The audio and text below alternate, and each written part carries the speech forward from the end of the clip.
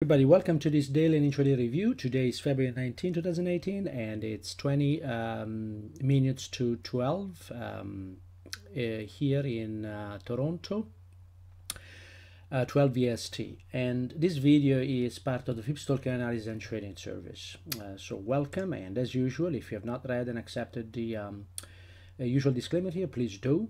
Past performance is not indicative of future results, and trading forex carries a high level of risk and may not be suitable for all investors. Please, if you've not read this, pause the video now and please read it. All right, so let's dive into our markets. We'll start from the SP 500. The SP 500 has printed a lower low here, a daily lower low, and it may be going to test that 2700 level here, or even lower, the 50% from lows to highs. So we'll see what happens here, but this is possibly only a temporary correction here, and after that this market is likely to restart the move higher to previous highs. So this could be our opportunity to enter this market, or your opportunity to enter this market.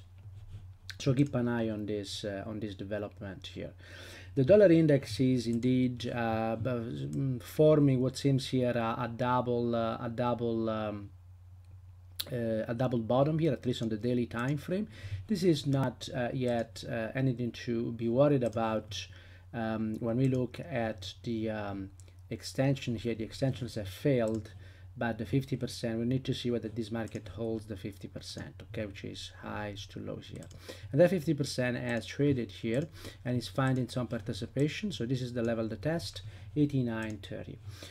Gold, if the dollar index is moving higher, gold is actually putting temporary top here.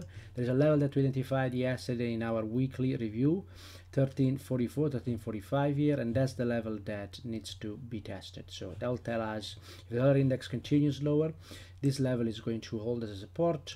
If not, it's going to be broken, and price will move to 1317. Silver, similar situation, of course, because silver is weaker and has already traded that short, the 1692.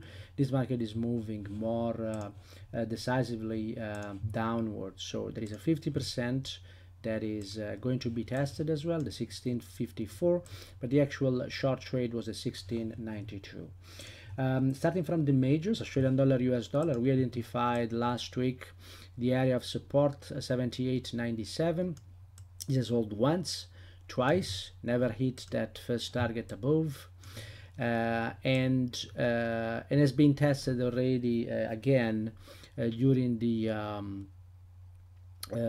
has been tested here already in the morning, in the US morning session. Okay, so went down during the European session and tested that 78.97. So this level is important, and if we break it, we're going to see a continuation lower. If not, this market has a setup, 79.97 and 80.49 are the two levels to watch. Euro dollar went to test that 50% as we had anticipated.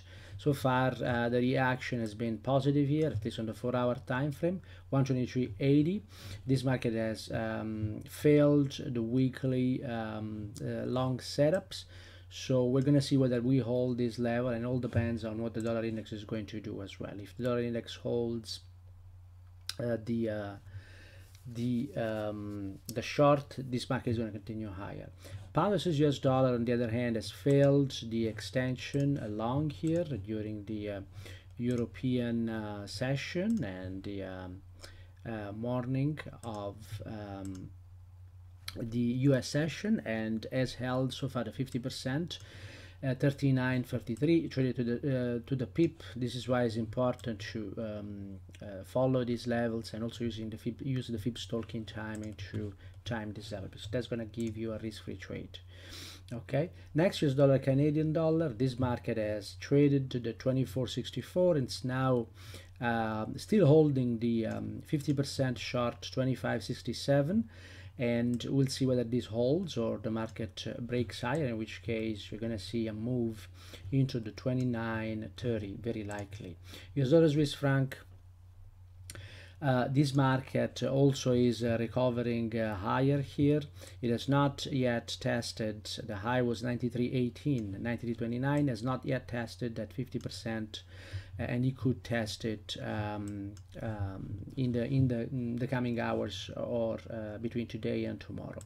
The Japanese yen is also reacting higher. We have a very clear setup there, 106.90. That's going to be the level where we want to test this market for a continuation lower. If the dollar continues lower, this market is going to continue lower, and likely going to trade at 106, and then move price into 104.92 and 103.88. all right, so that's the level to follow, and that's the level to time as well. If that happens, this market, you know, could continue lower at that point into the 170 level, which is the weekly and monthly area of potential support. The minus, New Zealand dollar, US dollar, stronger than the peers here, and it has not traded at 73.39. This is an extension, double top, but it doesn't mean that it's going to stop here. So we're going to see what happens when it tests the 73.39. And finally, for this brief video, the US dollar, Singapore dollar, obviously you know, has a high correlation with the dollar index, and it's doing the same thing here. The dollar index has actually tested the 50%. This market has not tested the 50%, but the important development here is that during the European session has broken the next measure move short. Okay, so for this market now, anticipating highs to lows, you know, trading 32 level here, it's not impossible, and that's the level that we want to look at for a continuation lower. Okay, this is it for this brief video, and I'll see you later in the room. Bye bye now.